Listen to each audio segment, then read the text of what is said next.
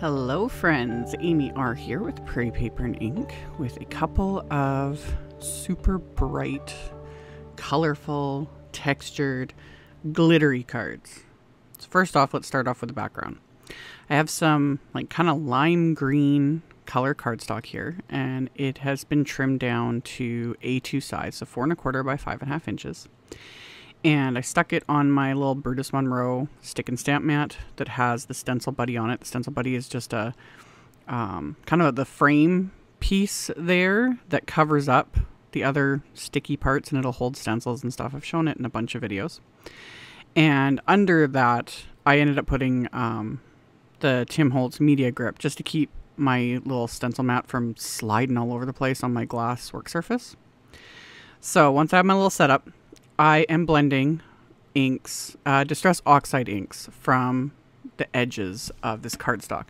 Now, if you didn't have a bright green cardstock, you could just use white cardstock and then like start with like Twisted Citron Distress Oxide in the center, you know, just a bright green. I end up using Twisted Citron later on in the video on the inside of the card, but that is an option. That would work as well. And you would just have to do a little bit more blending because, you know, when you're doing white cardstock, you got to add a little bit more ink, whereas when you already have a color cardstock, you don't have to add as much.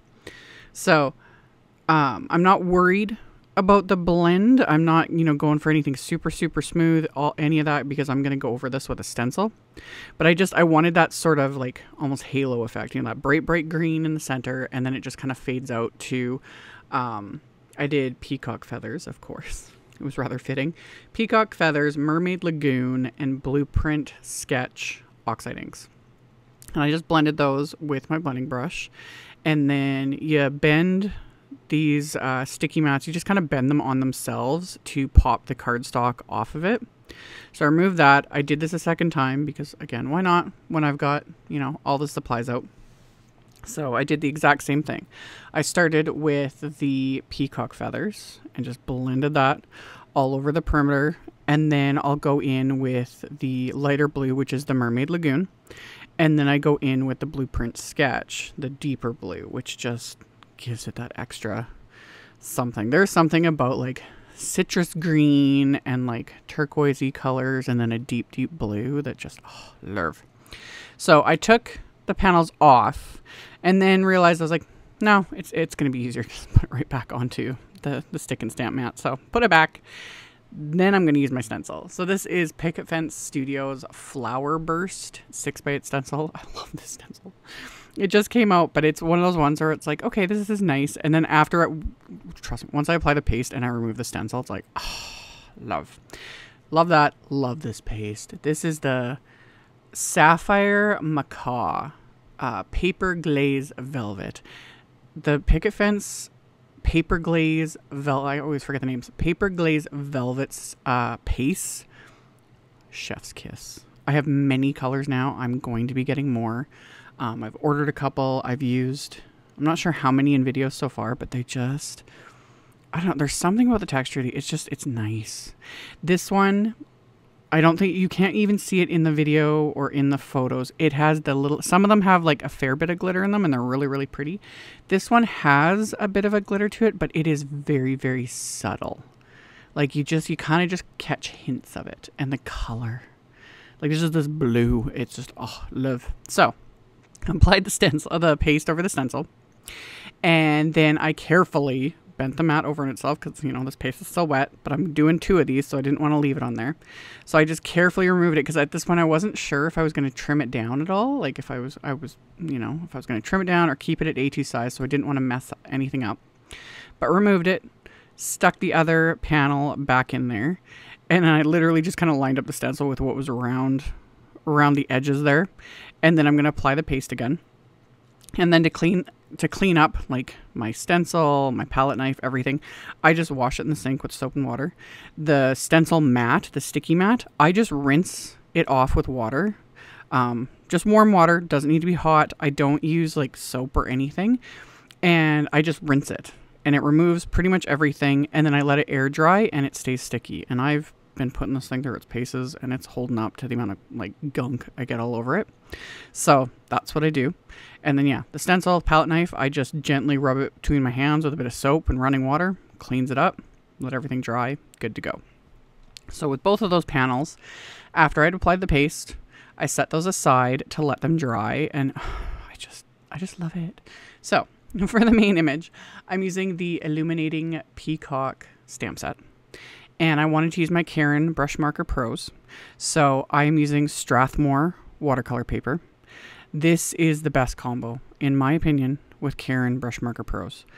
All the other watercolor papers I've tried just don't work as well with these specific markers. Sometimes certain coloring mediums are just finicky with certain, you know, same thing with alcohol-based markers. They don't work with everything, you know what I mean? But this Strathmore watercolor paper with the Karin BRUSHMARKER Pros just works. You know, I don't get any harsh lines. I'm able to move the color, which you'll see in a second, all the things.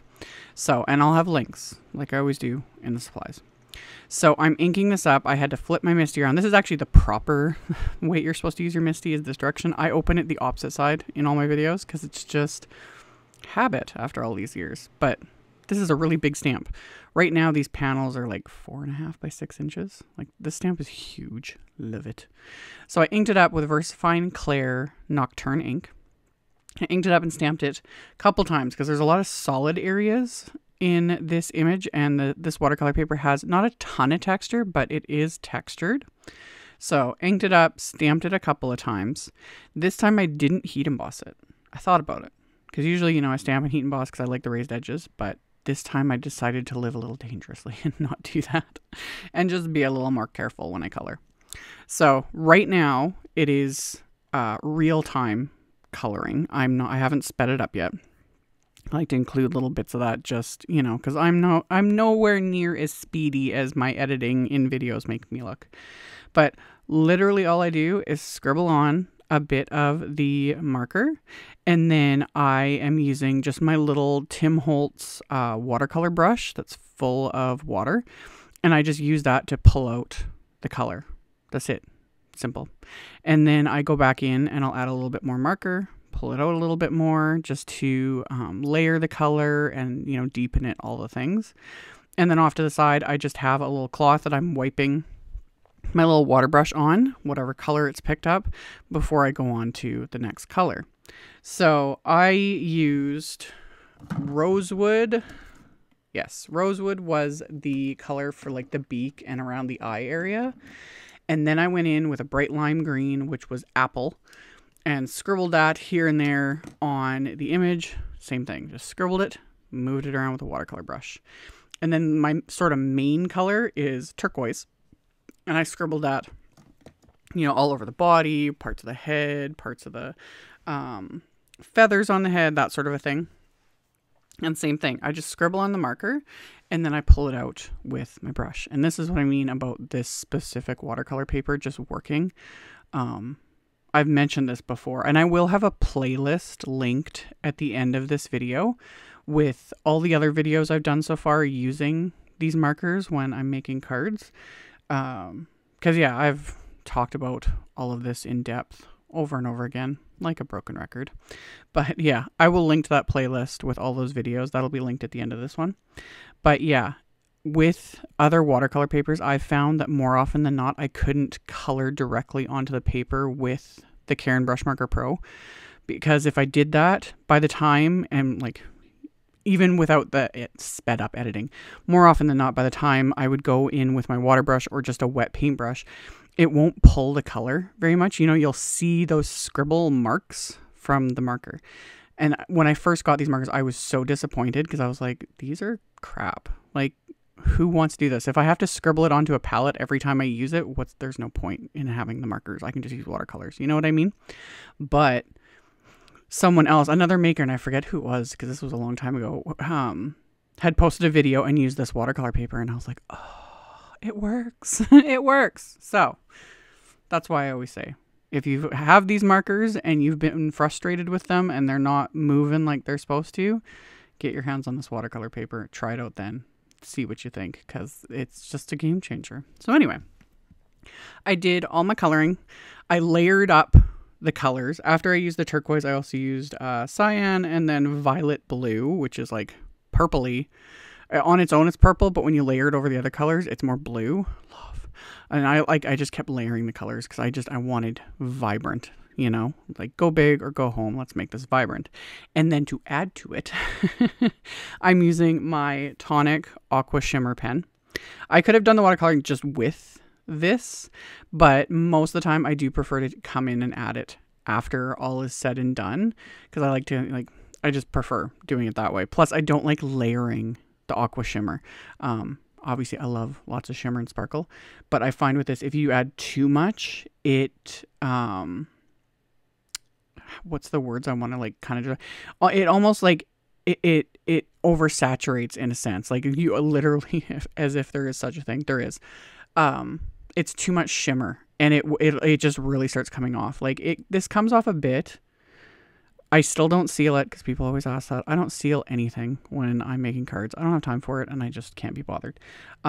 With this, it comes off a bit in the end, but at the same time, it's not that big of a deal in my opinion. And like Tim Holtz always says, don't lick your artwork and you'll be fine. If the person you give the card to decides to lick it, well, that's on them. You know, whatever. And no amount of sealing, you know, you spray sealants, all the things. If the person's going to start eating the cards, well, I don't even know what to say at that point, you know? So after I painted, also want to mention, because again, Karin Brush Marker Pros, obviously very water reactive because they are watercolor markers. When you use the Aqua Shimmer on top of it, it does reactivate, which you saw there when I was doing over the purple part of the wing, how it was just pulling it down.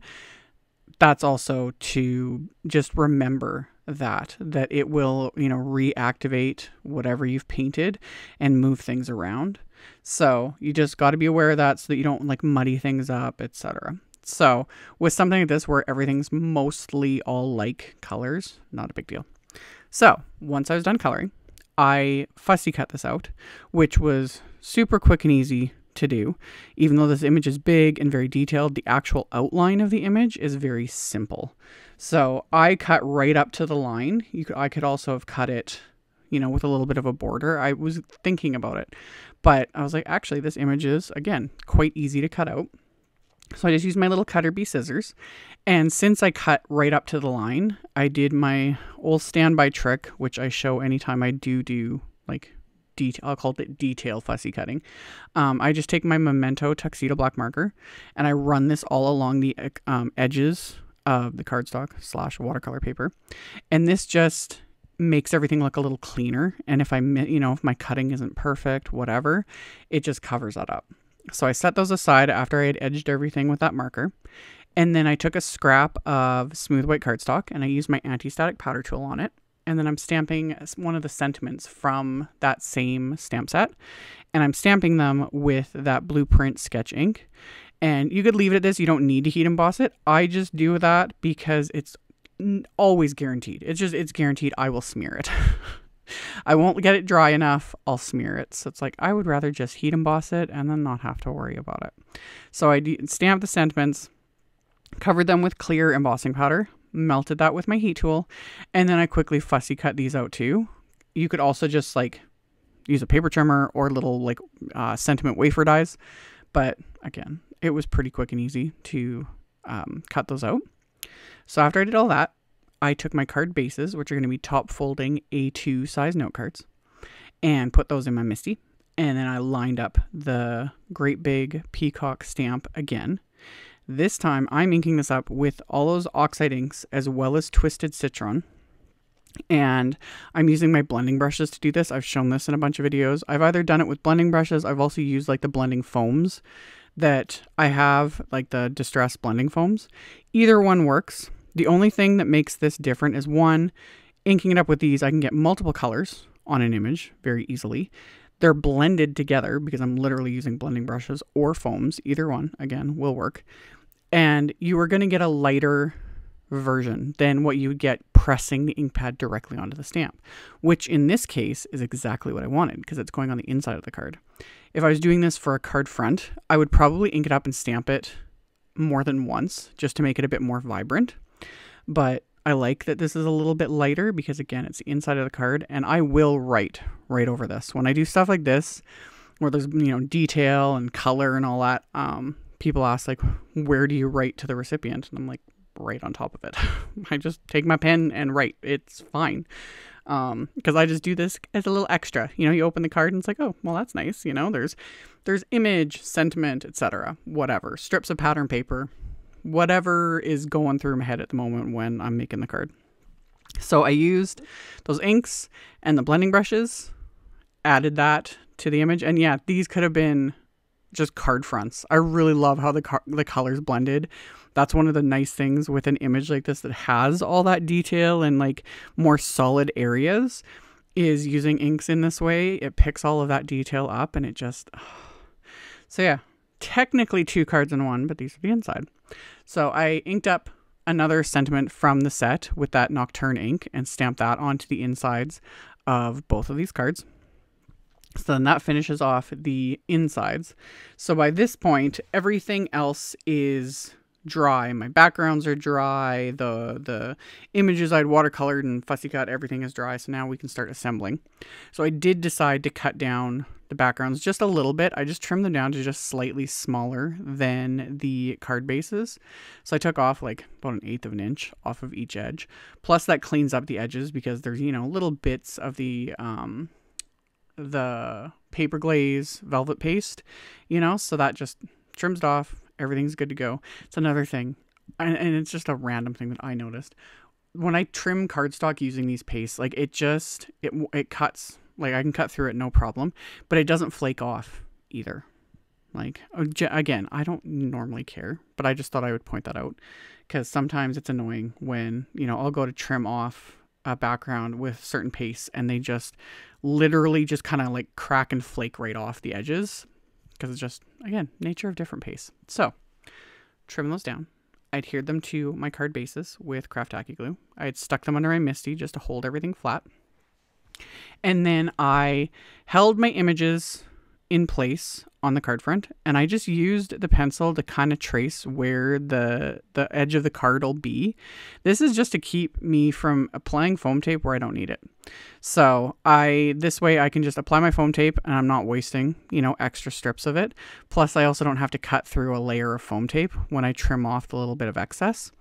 And for the foam tape, I'm using Simon's Big Mama foam tape. So it's nice and thin. So it'll give it a little bit of dimension, but it's not going to make this card like extra bulky. So I applied the foam tape in the main parts of the image and then pressed that into place, flipped it over, trimmed off the bits that were hanging over the edge of the cardstock. Repeated that with the second one.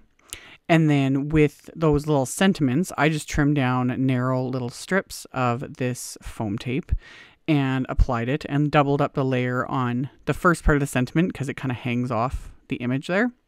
So got that adhered into place. Could always finish here, but I had to add a little bit of bling, just a bit. Got these birthday hearts embellishments, and I was going to use, because it has like kind of turquoise color hearts in there, and that's what I was going to use on here. But then I was like, actually the yellow ones are kind of cute. You know, they just kind of pop. But still subtle. So I added a couple of those, and then there's some iridescent sequins in this mix. So I added those. Right now the glue looks white, but it will dry completely clear. So it'll just be the iridescent sequins and the little hearts. And then I'm going to pair these cards with some Island Blue envelopes from Simon. And then I'm going to, of course, turn the flashlight on my phone, show you guys the glitter. And then I realized as I was editing that I didn't even open the cards like I always do. You know, here at the end, it's like I show you the front, I open it up, show the inside. I didn't even do that. I was so like, look at that glitter. Look at it. Look how glittery it is. Wait, just wait. It's right there. Fabulous. It's so fun. It's so shimmery. But I did take photos. So you'll see the insides. You saw me make them, but you know, I'll have photos like I always do. And like I always do, I will have a link below the video. I'll have a link to my blog post. There'll be picture links in the blog post. I'll have a supply list below. All that info will be directly below the video if you are interested. Thank you all so very much for taking the time to watch my videos, for thumbs upping, commenting, subscribe if you haven't. Like I said earlier, I will have a playlist link to the other videos I've done using these watercolor markers, links to a couple other videos that you can check out if you've missed them. And I will see you all very soon in the next one. Bye.